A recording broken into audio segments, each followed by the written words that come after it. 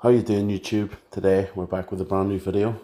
So today's video is going to be part one of two videos. It's another warm wall installation, which is basically what we call fitting insulated plasterboard to the inside of a room to improve the thermals and keep the place nice and warm.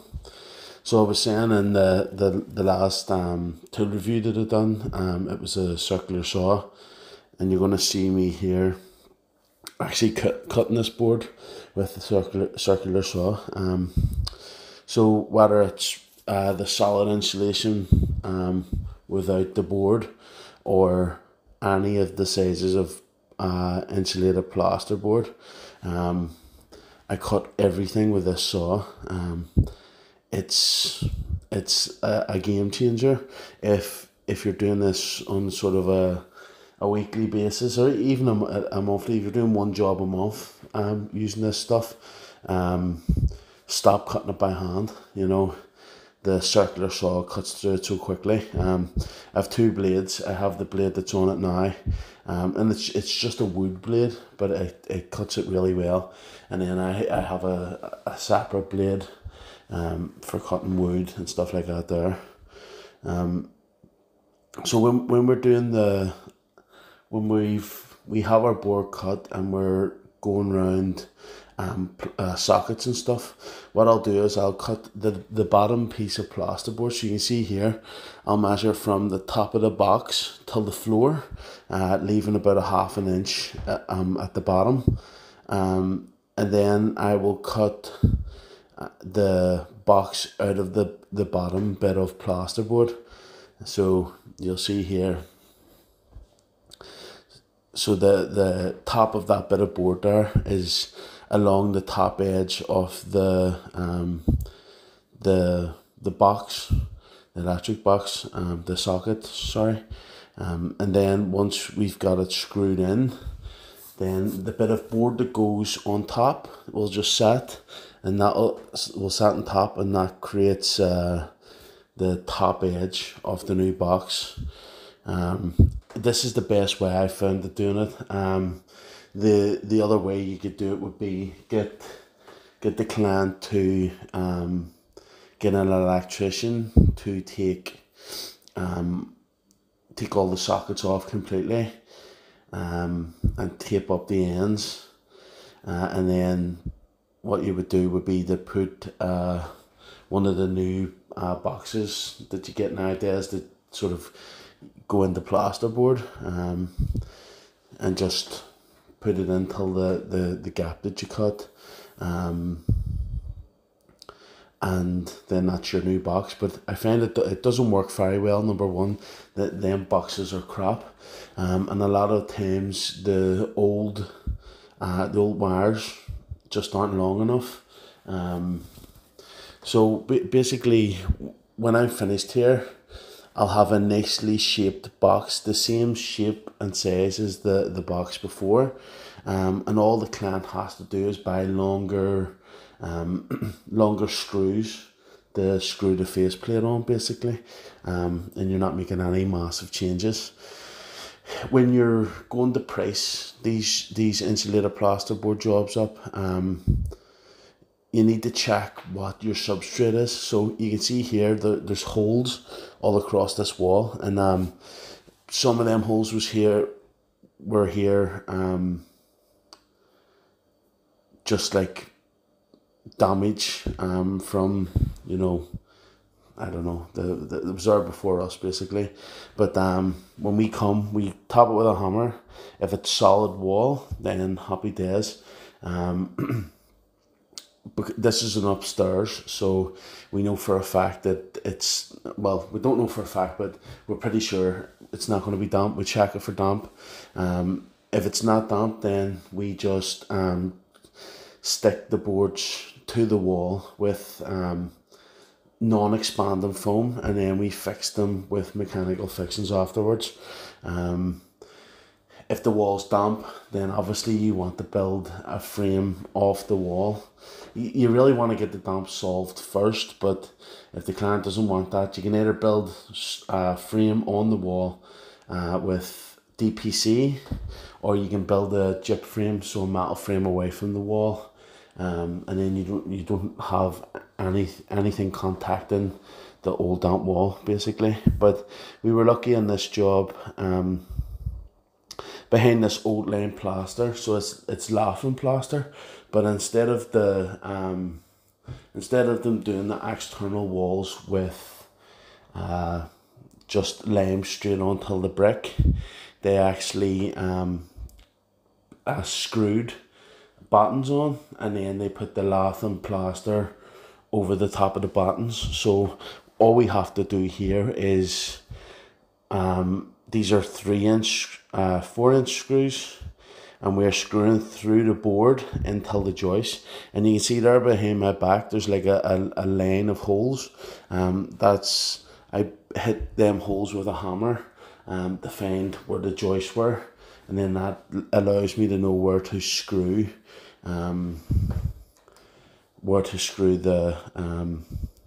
put the screws in basically. So you can see here, I just set this board on, it's just a hop up. I would like to get some sawhorses eventually, but it's hard finding decent sawhorses that are sort of low profile. I don't have much space in my van, so if I was going to get them, they would need to be sort of low profile. But yeah, so I just cut these on here. I'll just use my tape measure to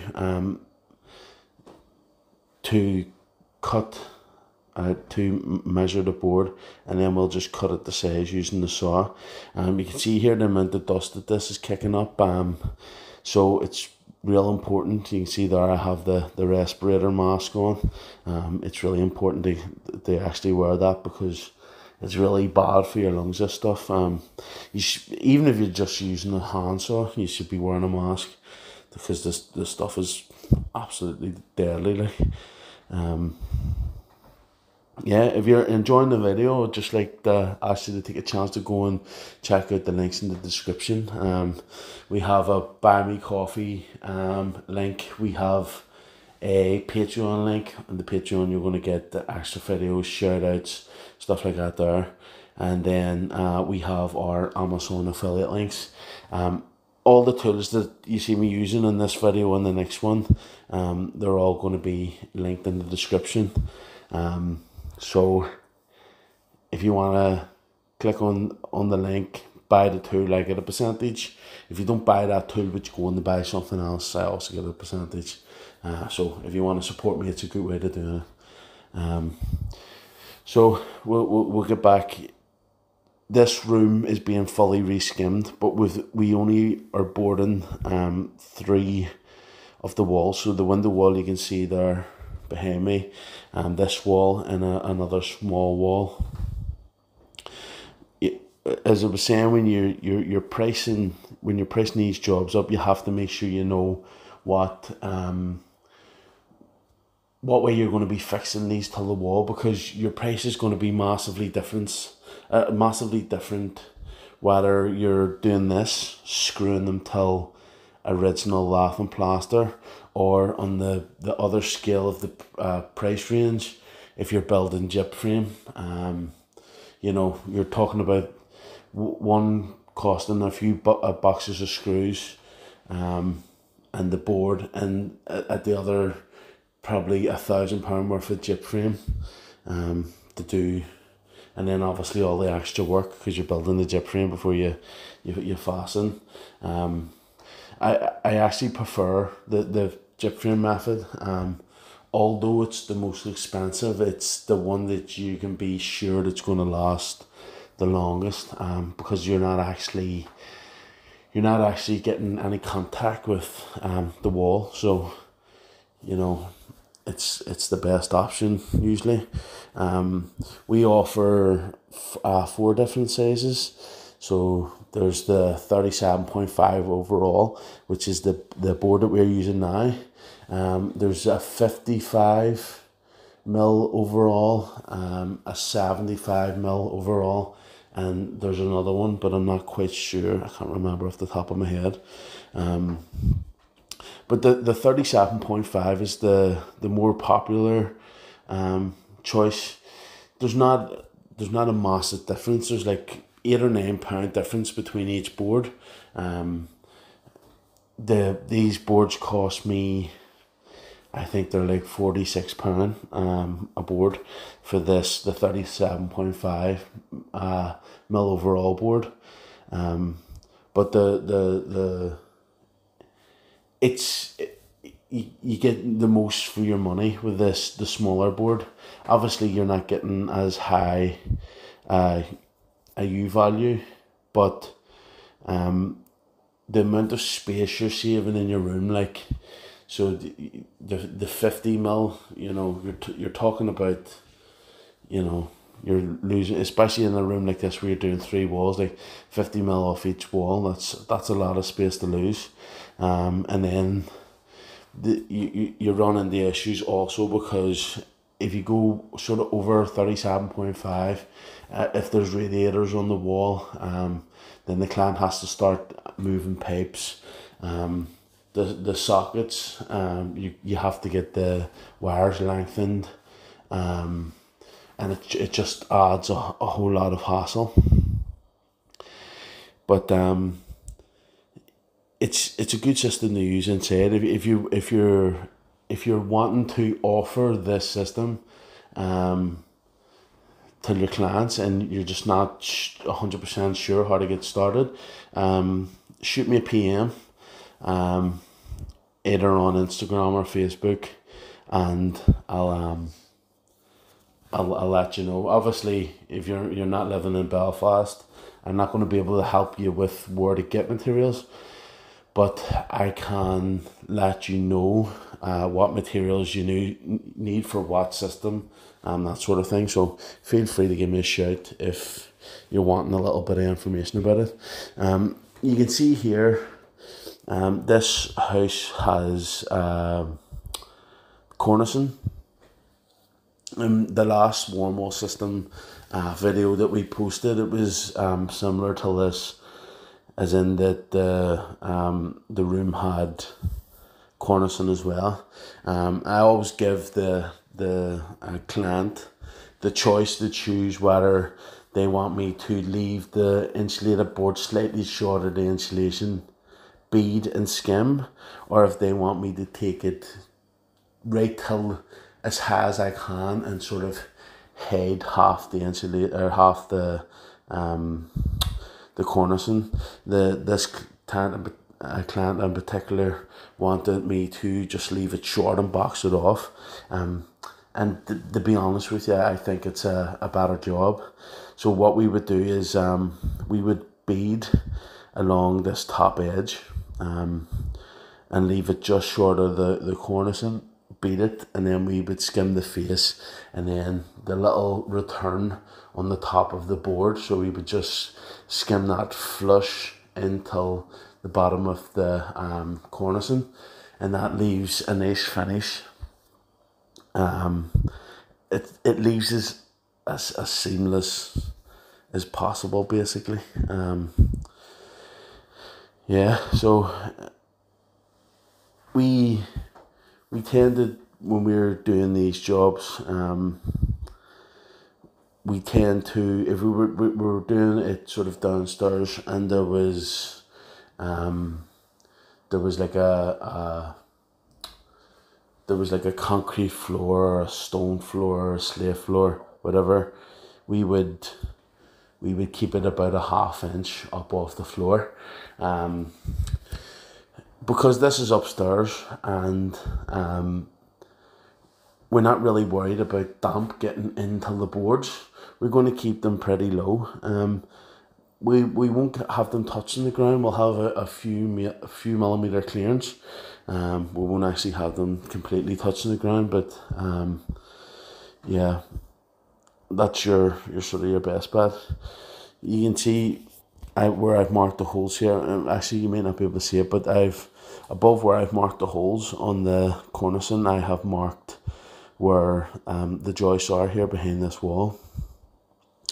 It's a good idea if you can, while you're pricing the job, to measure the space that you have in behind here. I bought four inch nails because I wanted to be sure that they were going to fit the whole way through, and they were just slightly too long. So there's a lot of the screws put in at an angle, and that was just to stop the screw going out of the back of the wood and pushing the wood away from the wall. So it's just a slight angle. It's hard finishing around the sockets, and I'll always get when I'm doing the sockets, I'll always get it in the middle of a full board.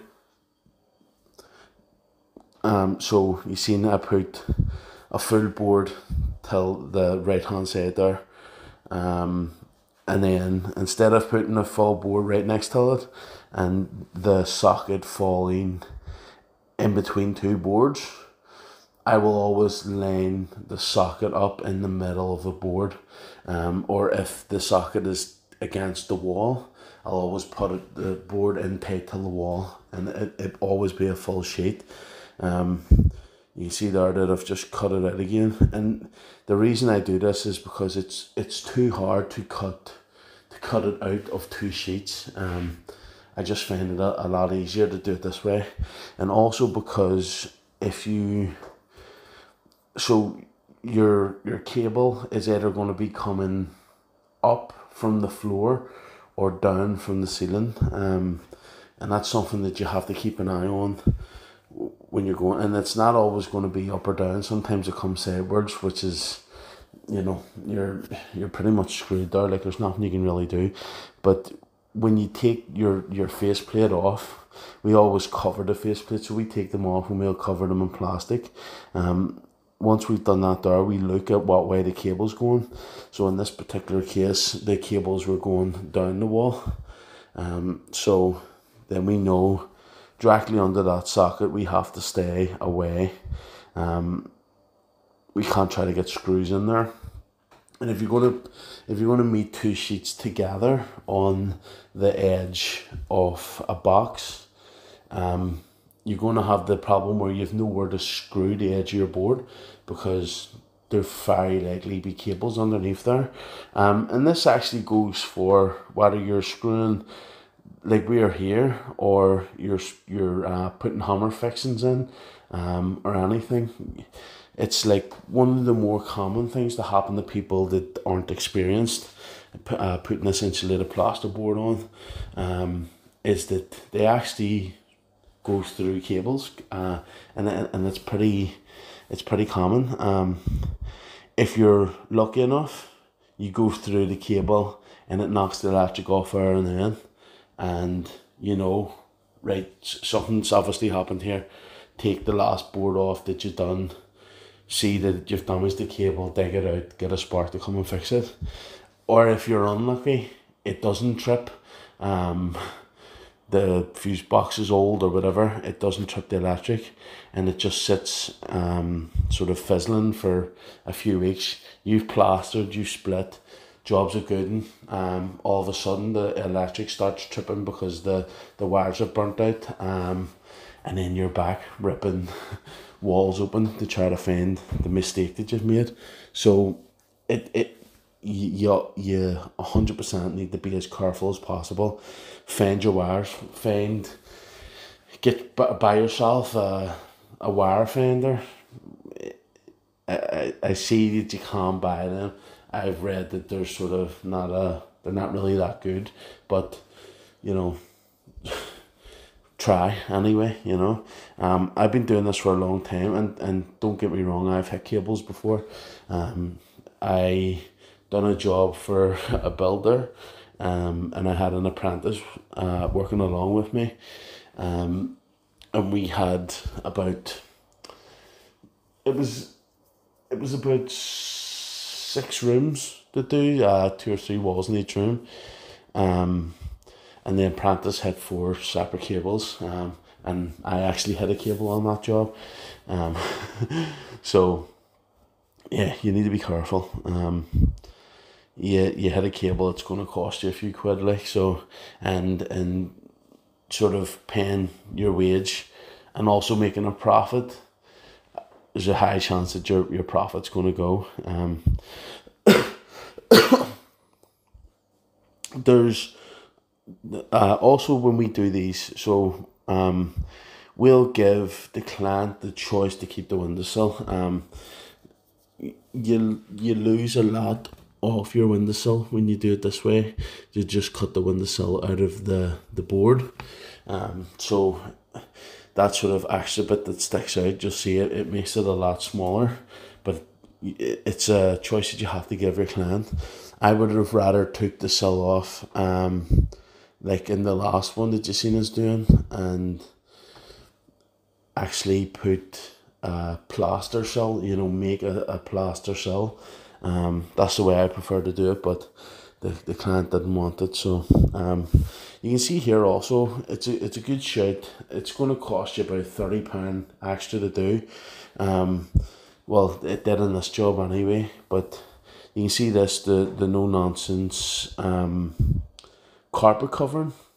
So we obviously had to cover carpet from where we were cutting downstairs up until this room, and instead of throwing the dust sheets down and doing it that way and having to lift them, because you don't want the client tripping overnight, obviously, because you would need to leave them down, we use this carpet cover stuff. So you just roll it out, and I've started actually buying an extra roll of this stuff, and instead of putting my sheets down in the room, I'll put this along, so 2 strips of it, side by side, the whole way around the room, of every wall that's going to be skimmed.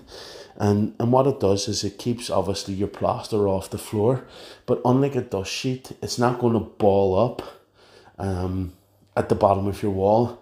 So you'll not be constantly pulling it out of the way to skim the bottom of the wall.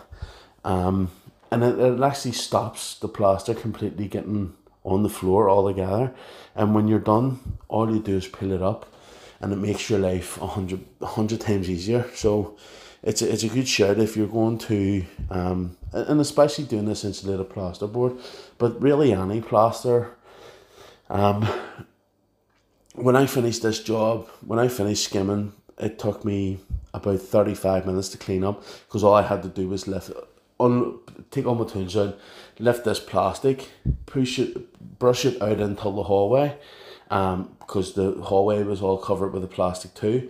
Roll the dust into a ball inside the plastic, and then roll the ball down the stairs, collecting the carpet cover as you go, and basically you're left with a big ball of carpet cover, and it has all the dust and all the shade off your feet, and it makes life 100 times easier. So give that a go the next time you're skimming a room, especially if you're upstairs.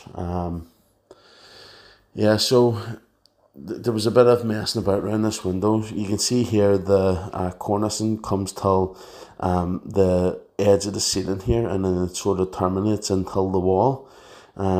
So instead of just leaving a big square, what I'll do is I'll screw this square in, and I will cut a little triangle for that gap. You can see this little square. You can see me cutting it now. We'll cut this little triangle out, and then that leaves just a nice finish on that one. And the last job that I done with this insulated plasterboard, the stuff went really quick, and this plasterboard was the exact same. So I'm 100% sure that it's this plasterboard's been sitting for a long time, because that one was that job like 3 weeks ago, and nobody had took any more of that insulated plasterboard when I went to get it. It was the same amount on the pallet as when I finished taking off the last time. So I'm 90% sure that nobody else is using this for whatever reason. I don't actually see a whole lot of people offering this warm wall system about Belfast, but I know there's a big place over in East Belfast that exclusively do insulated plasterboard, gyp frame. So maybe that's where everybody's going, and not this little builder's yard that I use. But again, the builder's yard I use is a lot cheaper than everywhere else. So yeah, I don't know what else to really say. That's basically that for this job. You know, you just have to make sure you stagger your joints, keep your cuts straight. Yeah, and that's pretty much it. If you enjoyed the video, hit the thumbs up and subscribe. There 85% of the people that watch this video aren't subscribed to the channel. We've just hit 500, which is 500 subscribers, which is awesome, and thank you to everybody. But the people that are watching that haven't subscribed, subscribe now. Thanks for watching. I hope you enjoyed, and I'll see you in the next video.